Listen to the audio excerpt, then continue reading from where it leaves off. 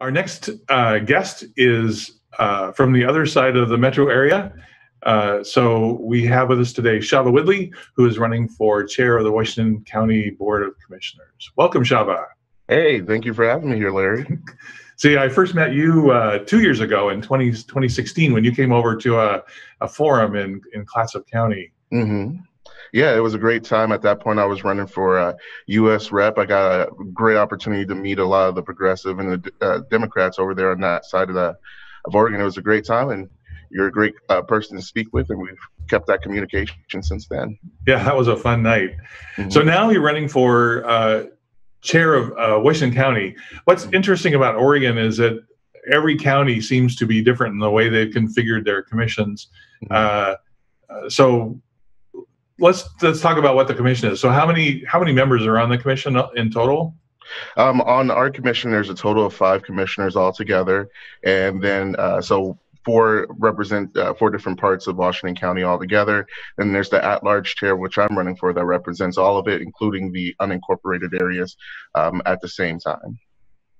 Yeah, that's interesting. So we have a home rule county, and we also have 5 commissioners. Mm-hmm. And they're also, but all 5 are elected from districts, and then amongst the 5 of them, they pick their chair. Oh. Yours is Washington County paid position or unpaid? It's a paid position. So all the commissioners all together, they get paid. I mean, it's if you look at it though, we're the second biggest county in Oregon, and it's a big job. So you got to make sure those people are at least working as much as they can throughout the week. In addition, Washington County itself is almost as big as the smallest state at the same time. So it's a busy job, and it takes more effort than some of the smaller counties here that we have in Oregon altogether. You know, I've been watching the paid versus unpaid behaviors, and I'm coming on the side of wanting them to be paid because mm-hmm. there seems to be a sense of accountability that commissioners get when they act like it's a job. Mm-hmm. When they do it for free, they seem to have much more freedom to ignore the public and follow their own views, you might say. Yeah, I totally agree with that. Like, it's very important. As of right now, one of the things I'd want to change is that a lot of our commissioners all of them except the chair is part-time at this moment. And compared to Multnomah, I believe all the commissioners there are full-time employees there. So we definitely, as we're moving, again, second biggest county in Oregon, in addition to being very big, and in addition to all the growth that we're experiencing and all the new resources that we're going to need, we're definitely going to need to increase the staff levels, not only in the different departments that's ran by the board, but the board itself. So Washington County has undergone massive changes over the past 40 years. It used to be a farming community, and then Intel moved in and brought in literally thousands and thousands of high-tech workers, and all of them settled around there. And of course, you got the accompanying residential areas that grew up around that was never there before. So it's actually quite different than any other county in the state. Mm-hmm.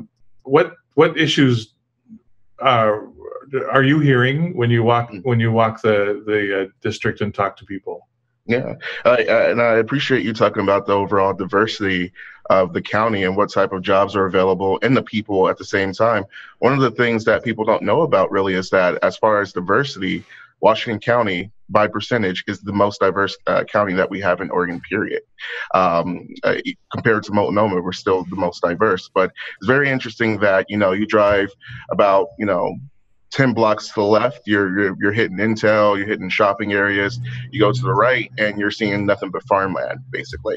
And so we deal with a lot of diverse issues when it comes to having a community like that. Typically, the main thing is housing. That's the number one thing. Every forum I've gone to, that's been the number one thing on everyone's mind. You got the fact that as we, with any city or county, as it becomes richer or affluent, people get pushed out. Rents go dramatically high. And, as most people are experiencing throughout the metro area, there's no type of rent control. You have rents going up 20, 30, 40, 50%. In some areas is doubling.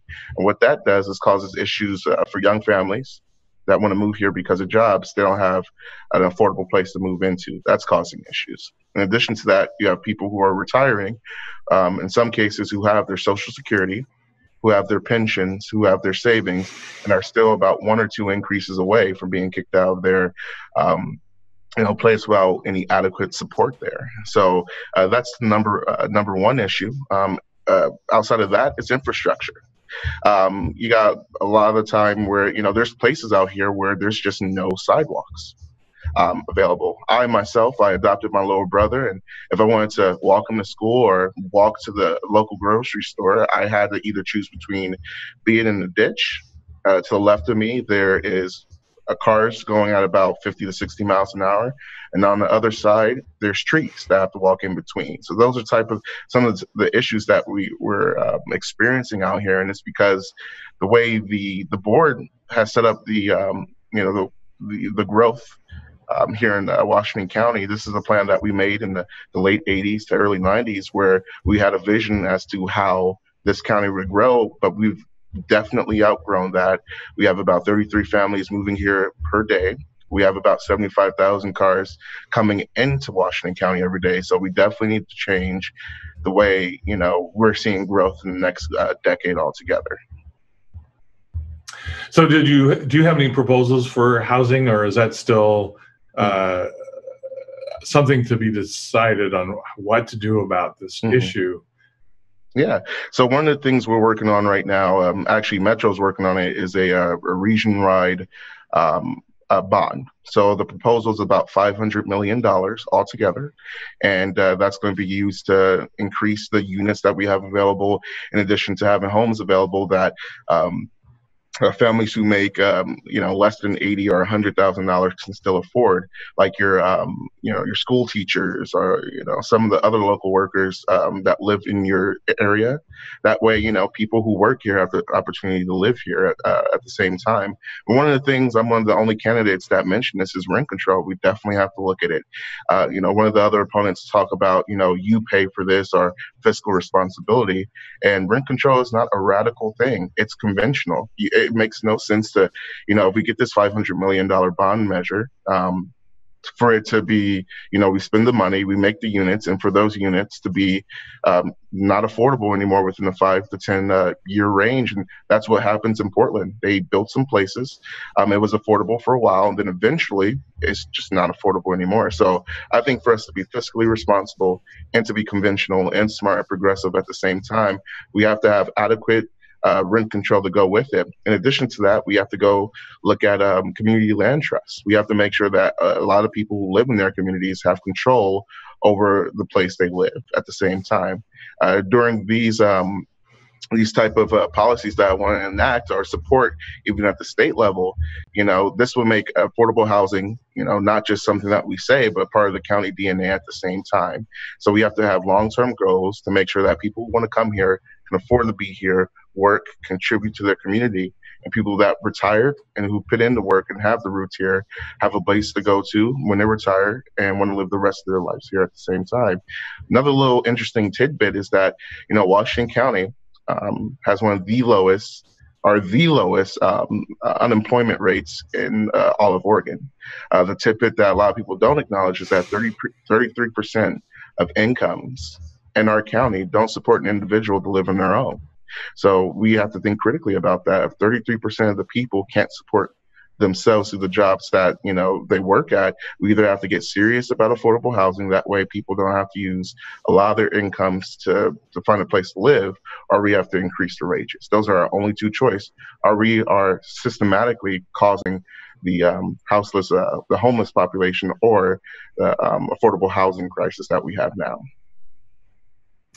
So in addition to housing, what would be the second most important issue that you're hearing about? So infrastructure was the second, but as far as like everything else, it would be like the services. We're growing bigger. Not only that are we growing bigger, but our problems are evolving at the same time. So a lot of our departments here by policy are running kind of thin. And we can't run that way anymore. Through our sheriff's department, through our mental health, our health services, and the benefits or the emergency services that we provide to families that are going through critical times, we have to increase those because we're getting tons and tons of people. And as the county grows, just more problems altogether. So we definitely have to look at that. One of my main focuses as far as programs is mental health services. That's one of our critical things that we need to support, because it's one of the things that we, not we as a county, but nationwide, to severely lack as far as putting resources and infrastructure in. We One of the bad things here, as far as mental health, we actually lead in some of the highest suicide rates here. We have people who, have mental crises, and we need to make sure that, they're adequately taken care of. And when we have situations arise, that we have appropriate de-escalation methods available. In our county, our sheriff's department actually has a program where a mental health professional actually rides with a deputy to certain places and events that are happening, to as a partnership to de-escalate a lot of situations. And I think that's an example of one of the services that I would want to put more resources in, to make sure we're appropriately serving the people in our community. And what would be the fourth? The fourth, let's see. If I would say the fourth is overall, kids. I think that's actually, I would say that is the above all else. That would be one of the things that we have to pay attention to. We have a growing population of kids in our community. We're building more schools, more families are moving here. So we got to make sure that we're doing right by kids. In addition to our growth, we have to make sure that we build this sense of culture and community that the kids can enjoy and participate in. In addition to that, kids whose families are in the lower part of the income scale, we have to make sure that we're giving adequate funds to make sure that they have after school programs to go to, summer school programs, or summer programs to attend to, in addition to having jobs available. These are some of the critical things that contribute to, kids' overall growth. And you talk with a lot of the small business owners, their fear is that a lot of the kids these days don't have some of the discipline in there. And I say it's not their fault, it's ours. They go to school about 8 to 9 hours a day. This is something that we should be providing or teaching them. We have to really look at the programs that we provide to them and give them an opportunity to learn these skills and do right by them. There's statistics that actually show after school programs and summer programs benefit kids a lot. They're less likely to go to jail. They're less likely to have issues in life growing up, more likely to go to college, things like that. So we definitely have to support this because it's great for our community and it's great for their future. And we have to do the best we can to make sure they have that benefit. What's the budget for Washington County government? It's a lot. So it's over, the last time I checked, about $1.6 billion. With that, we have our operating fund. We operate all the different departments that we have in the county. The last couple of years, we had a little bit of about 20 to 27% general fund that we have as a buffer, basically. So if emergencies come up, we're able to access funds from there and pay for it, or if certain programs come up, we're able to pay for it with that as well. That's been steadily decreasing because of people that have been moving in, more programs that we have to sponsor and support, and overall increasing the size of certain departments and services that we provide. So we do have a little bit of money to work with. In addition to that, we have a lot of things that we have to work on. Again, critical things like housing and infrastructure. As the kids come in and the families come in, and we have to make sure that they have sidewalks to be on and intersections that are very dangerous. I don't know if you ever drove out here, but there's some spots where you don't know to turn left, right, go straight, and we have to fix those type of areas because they're very dangerous, especially as the car population increases here too.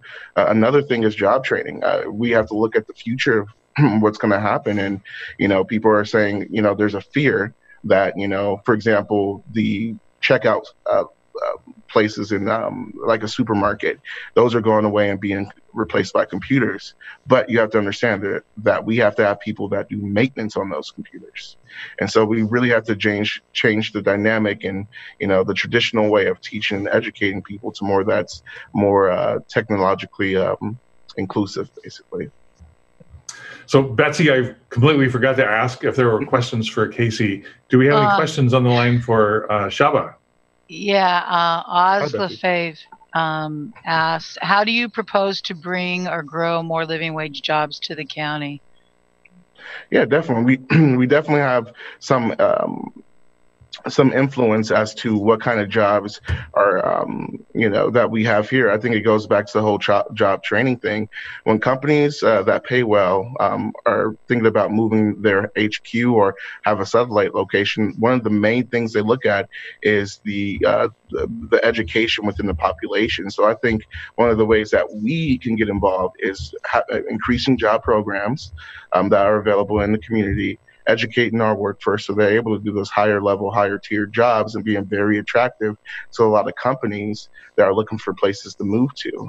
There were situations, I forget the state and the company, but they rejected an offer simply because they didn't have enough of an educated population. So we can get aggressive like that, sponsoring trade programs, certification in certain technological fields, and just overall doing right by our community and attracting those high wage jobs and companies. Is there any other questions, Betsy? No, that was it. Mm-hmm.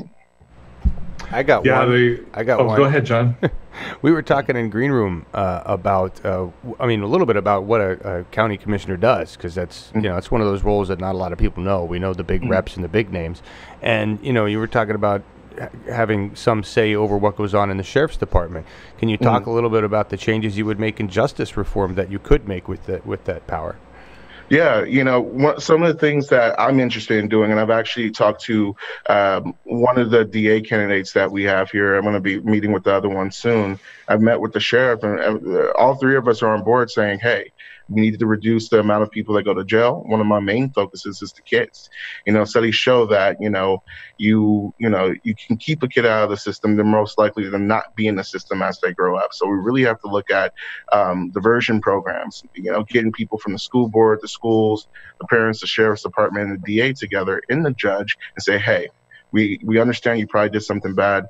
We don't want this to follow you around the rest of your life. Let's do this. Let's have you volunteer. Let's give you extra resources. That way, you're set up for life, and you don't have to go into prison or jail, and give you another opportunity to be a good person, because I believe most people are innately good people. But the other side to that, it's just cheaper to be better to your community and to do right by kids. It's very expensive to put someone in prison or jail. It costs way too much money, and those monies can go to other things that are critically needed within the community. So if you look at it that way and say, hey, you want to help this kid, you want to do right by him, give him the extra services. Yes, we spend money to do right by this kid, but in addition to that, we save money in the long end and give this kid an opportunity to be successful in the rest of his life. Awesome. Thank you. Yeah, thank you. So if we want to help your campaign, Shabba, how do we connect with you? Yeah, one of the things that, I'm really needing is volunteers. One of the things we're doing as well is we're not taking any corporate money. I'm the only candidate that has not taken any business money, corporate money, or land developer money. Some of the things that contribute to a lot of the issues within my county. So we need volunteers. And volunteering isn't just knocking doors, it's sharing posts, it's mailing, it's talking to your friends, it's house meetings, things like that. So if you want to help out, go to www.shabbawoodley.com and click on the volunteer tab. First name Shabba is SHABBA. Last name is Woodley. WOODLEY. Also, if you have any questions, don't be afraid to contact me. I'm more than happy to answer any questions that you may have. Excellent. And is there any closing statements you'd like to make before we end? Yeah, I pretty much like to keep it short on closing messages. I mean, the fact is, the issues that I've talked about today, the issues that Casey has talked about, these are typical problems that a lot of people are experiencing in different regions of Oregon. I went to Washington, and they're talking about the same issues too. And that's because you got the same people moving between different positions, promising the same thing, but being supported by the same people that are contributing to the issues within your community. You have to get different with it. You have to look at different people who are willing to do things differently and work beholden only to the interests of the people at the same time. So don't vote for what's comfortable. Vote for the change. Vote for what's conventional, against the status quo, and vote for someone who would work in your best interest. And I'm happy to speak before you today, and and I look forward to winning this and doing great things for Washington County. Shabba, thank you so much for running. Thank you. It's so great to see people out there who still believe in democracy and want the system to work. Definitely. Thank you, and I appreciate it, and you have a nice day, all of you, okay? Bye, Shabba.